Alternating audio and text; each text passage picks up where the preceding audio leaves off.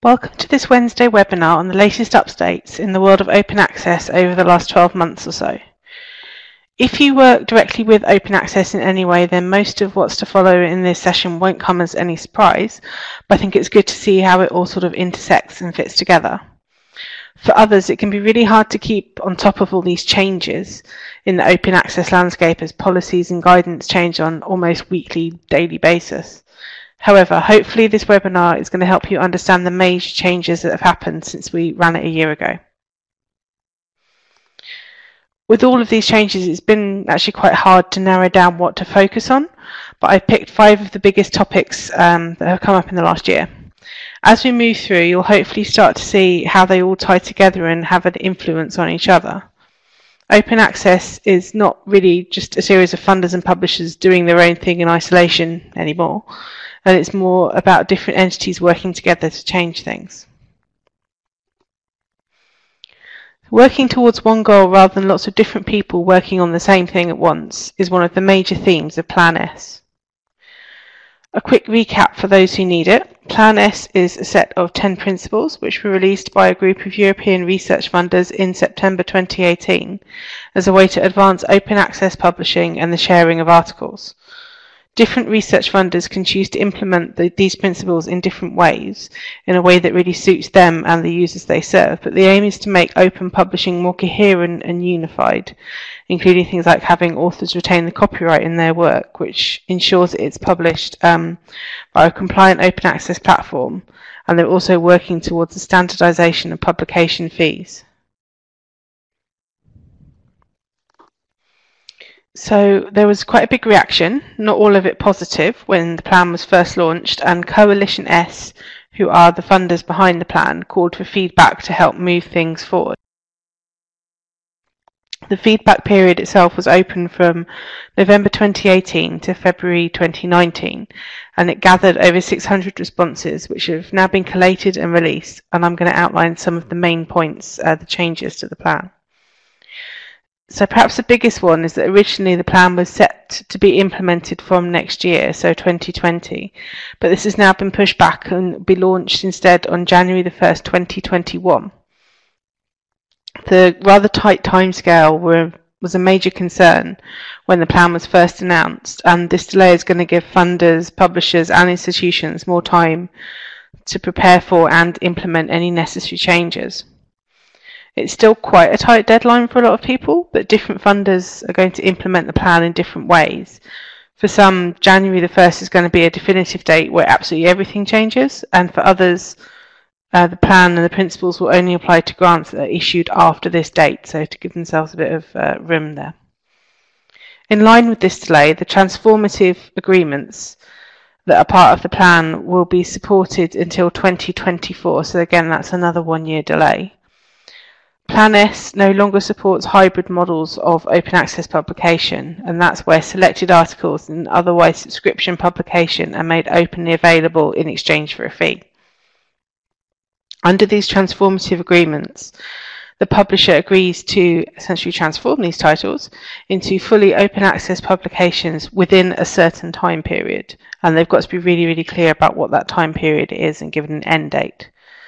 A lot of Plan S feedback from publishers was that there wasn't enough time to do this, and that the funders needed to take into account the range of different publishing models currently in use, which is something they seem to have taken on board with the slight delay to Plan S.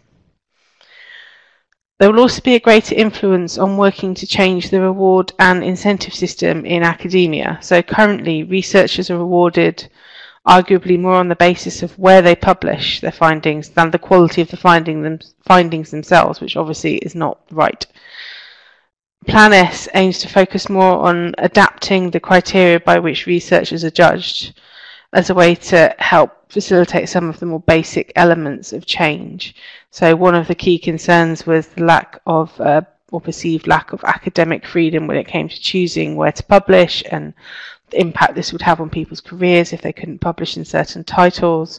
So Plan S seems to have taken that on board and is going to focus on sort of changing the underlying problem of the reward system in academia. It's also going to revise some of the technical requirements of what makes a compliant open access repository. Again, taking into account feedback from people who know about these things and also what's possible within the time frame that was originally stated. Finally, Coalition S have released some new guidance on possible ways that the principles might be implemented. And if you go to the address on the screen there, you can access these guidelines. So Plan S was and will be a major change for research funders, not just in Europe, but actually across the globe. So it's no surprise that sort of in conjunction with this, a couple of open access policy reviews are going on. The two major ones I want to touch on in this session come from UKRI and the Wellcome Trust. So UKRI, which stands for UK Research and Innovation, is the body which works with UK research organisations and the UK government in order to facilitate research. They're currently reviewing both the RC UK policy, Research Councils UK, and the REF policy on open access. This is quite a big deal. As it's still ongoing until spring 2020 is the current deadline, there's a limit to what I can tell you in this session.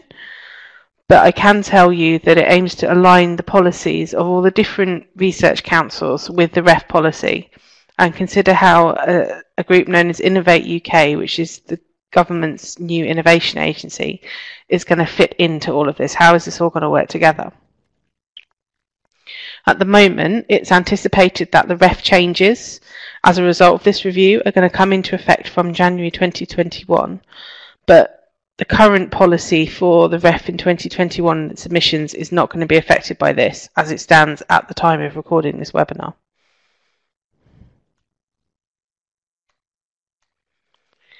So the Wellcome Trust have made slightly more progress with their review, and therefore there's something concrete to report. The Trust funds a lot of research projects both in Cambridge and the wider world, and they're a really major player in the research landscape.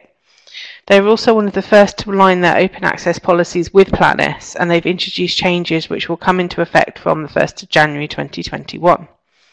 After this date, all research articles funded by the Wellcome Trust will be bound by the new policy, but monographs and book chapters are going to continue under the old policy, although it's expected that this is going to be monitored and reviewed.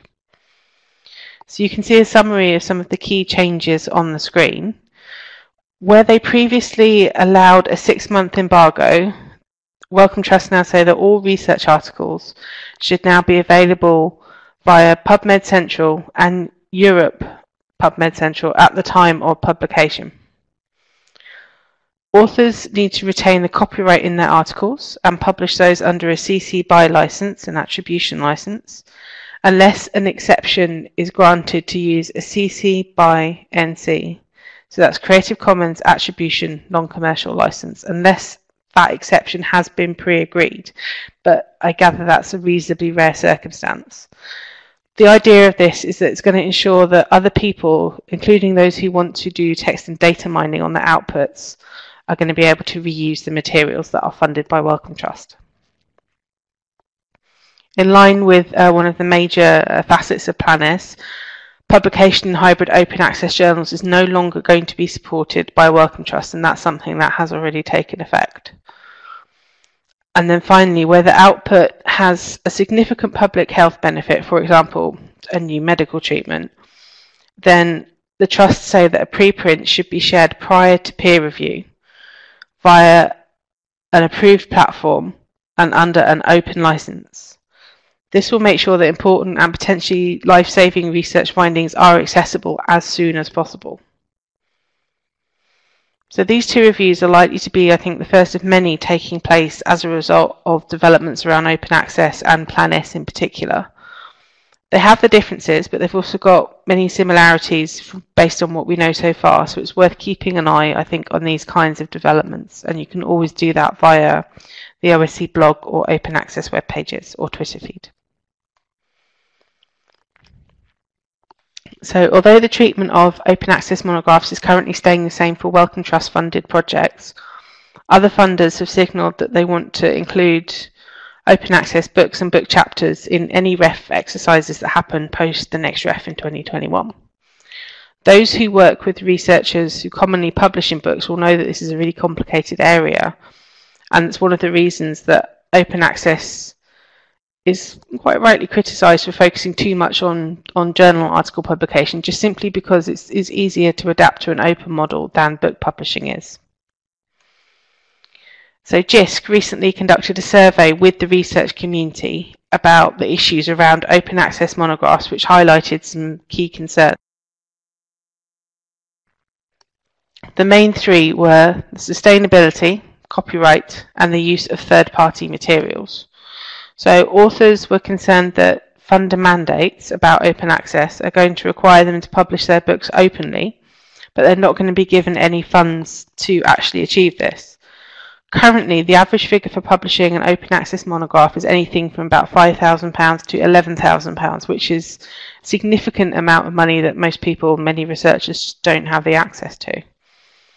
Researchers therefore argue that this is not a sustainable model of publication moving forward, and that we need to consider some different ways of doing things. A lot of researchers are also worried about issues about peer review for open monographs and how we can maintain the integrity of scholarly works, and this is partly as a response to general concerns, I think, around closed models of peer review, and partly the problem of the so-called predatory publishers who've already taken advantage a bit of the confusion around open access journal publishing. How is that going to work with monographs? How can we avoid the pitfalls that we've already had? Researchers are also quite worried, as they usually are, about potential copyright issues with open monographs, particularly when it comes to sharing work via an open license like Creative Commons. The disciplines that commonly produce books as an output are those like arts and humanities, and a great deal of their content comes from experience and interpretation of evidence and outcomes rather than the reporting of strict fact as you do in the sciences. Authors are therefore quite worried that by attaching an open license to their work, it's going to leave them open to misinterpretation and potential theft of their ideas and all sorts of problems. They also worries about how the use of third-party materials, some of which are really, really integral to the arguments being made in books, can be used if an open license is then applied to the finished product. How is that going to work? So, as with many issues in research support, there's not actually any kind of clear answer I can give you, and things are still developing all the time. There's currently no one single dominant model for open access monographs, and both publishers and funders are, in their words, exploring all options. One potential compromise, which might help the most pressing problem, is making the books free to read but not openly licensed, which is the model favoured by some people in this area, but this is kind of out of step with Plan S. Currently, books don't need to be openly available in order to qualify for REF 2021, but this is expected to change in future iterations of the REF. Just a small plug for any Cambridge people who are interested in developments around open monographs.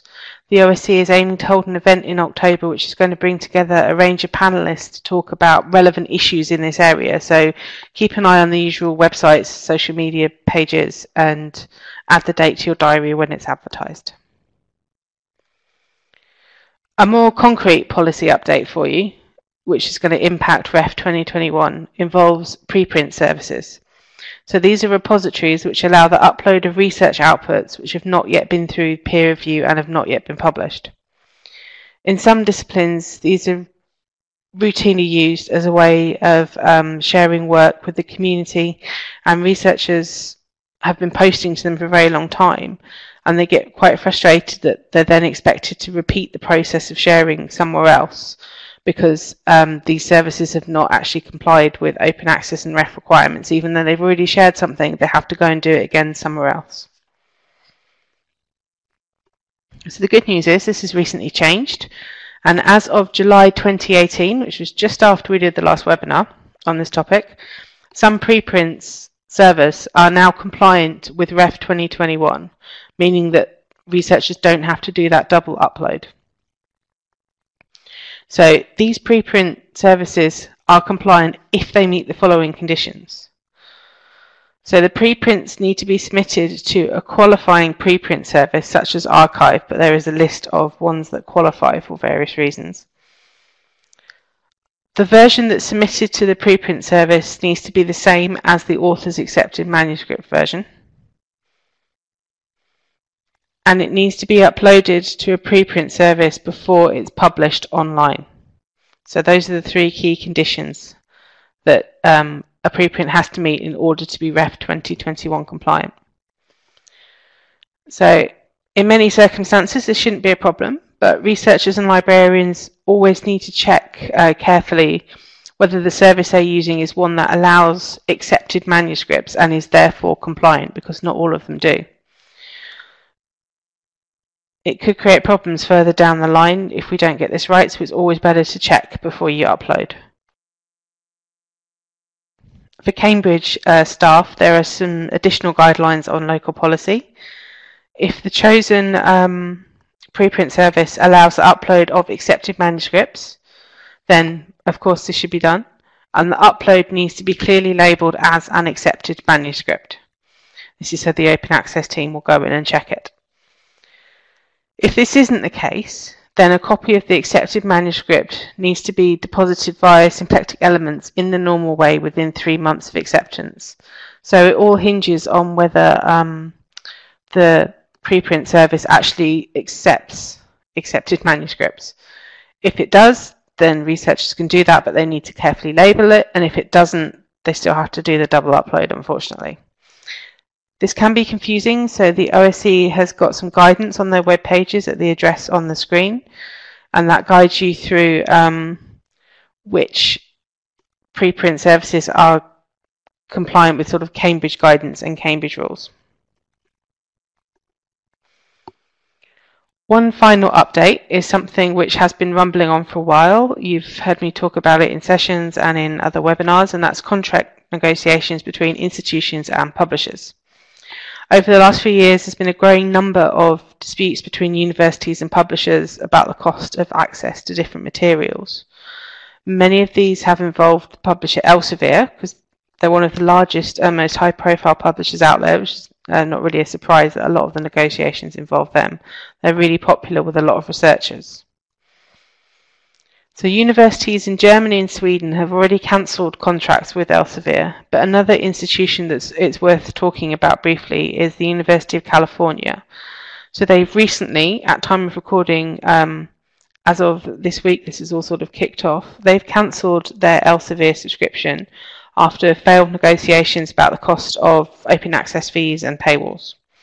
This is a similar situation to other universities that have done this before, but I think what makes California different is the sheer size of the payment and the numbers involved. So reportedly, the University of California, which has 10 campuses and at least as many affiliated institutions, was paying upwards of $10 million a year to Elsevier, so losing that custom is a significant blow to them. Remains to be seen quite what will happen to their business model there. Reports from both sides of the argument claim that the other side wanted something unreasonable that just couldn't be done. The university claims that they were actually seeking a read and publish deal to offset the costs of open publishing. So that's where the costs are covered up front. And Elsevier claims that they did offer a combined price to cover both paywall content and open access fees, but the University of California just weren't willing to accept that, and neither side are willing to back down. So in practical terms, as of just earlier this week, this cancellation means that staff and students across the University of California don't have access to 2019 articles, the most recent ones, in any Elsevier journal. They can still access back files of some titles, as this is the sort of result of previous subscriptions. This move has the support of the majority of faculty, and those who are after the most current articles are urged to use tools like Unpaywall and Google Scholar to access legitimately available open versions, or contact the library for support through things like Interlibrary Loan. This is still quite new, it's still developing, so time will tell what kind of impact this cancellation has, as it's one of the biggest to date. But if you look at institutions in Germany and Sweden, they've not reported any major issues. and the University of California is sort of monitoring developments in their terminology, so we'll see. One potentially useful outcome for the rest of us, aside from watching all these negotiations with interest, is that the University of California has made available a negotiation toolkit which is based on their experiences. And this is a really useful resource if you've got responsibility for this area or any kind of negotiation, but also if you just want to learn a bit more about the process, and that address is on the screen for you now.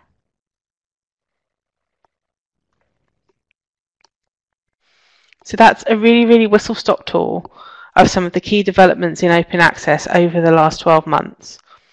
Those of you who've attended previous versions of this session will probably notice that at least some of these areas are discussions which we've had before. They've been going on for quite some time, and they still don't seem to have an end in sight. Open access can be an incredibly fast-moving area, but it can also be one that gets fixated on the same debates as people try and find one solution that works for everyone. I'm not sure it's possible to do that, and finding one solution is going to suit all researchers in all disciplines and all funder and publisher models, but you never know what the Open Access Update webinar in 2020 will bring. I just want to finish by saying that when dealing with researchers, you might find that they share some of these frustrations, and as librarians I think we're quite likely to bear the brunt of them because we're kind of almost the public face of open access. Researchers are quite understandably confused when it comes to dealing with open access, and it's important for everyone to help them understand that it often isn't the library who's making these decisions.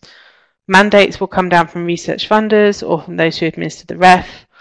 The local implementation is just a response rather than a direct decision from the university and just trying to make the researcher's life difficult. The more awareness that librarians can have about open access and its developments or its lack of developments, the more prepared we can be to deal with all the awkward questions. So that's all I wanted to say, and I hope this webinar has been useful, and as always, thanks for watching.